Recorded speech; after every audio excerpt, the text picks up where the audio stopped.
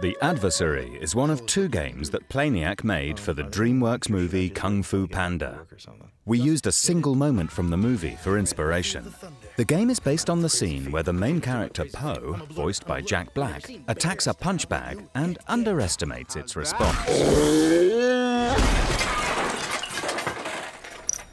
Both games were featured as Game of the Week on the Nickelodeon website nick.com.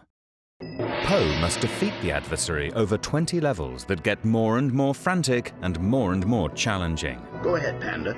Show us what you can do. Move your mouse around the play area and Po will follow. When you click, he will punch the adversary and send him flying across the screen. But watch out for the rebound. Being fast on your feet and getting multiple hits will earn you maximum score bonuses. You have to beat the adversary before he knocks you out, or you run out of time. Power-ups appear in the play area, and you aim the adversary over them to earn bonuses. Look out for time and health pickups.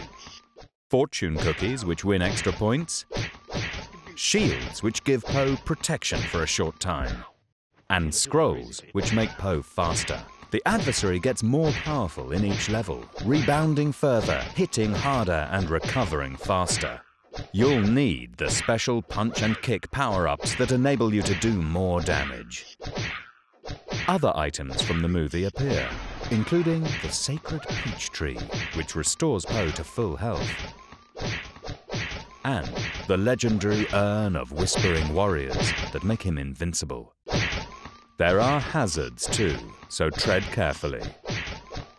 In the words of Po, a real warrior never quits. Would you hit it?